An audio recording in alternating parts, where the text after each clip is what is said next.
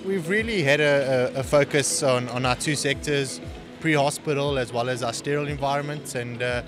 just interacting with a lot of existing clients and looking for future possibilities up in Africa, you know. So,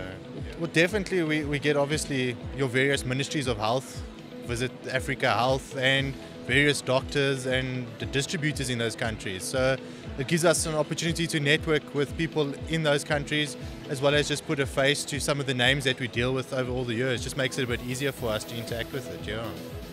Yeah, so I think being our third year running, we've realized that we need to have a stand here, we need to have feet on the stand, and it just gives us that opportunity and that time to obviously meet with those guys.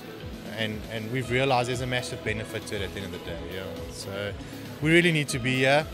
for that exposure to meet with those guys at the end of the day, We've had a lot of demos on the stand, a lot of simulations of resuscitations, doing stretcher exercises with guys, and getting their feedback and input. That's the greatest thing, when people walk away and say we've actually learned something. So if we've achieved that at the end of the day, then we feel it was a success.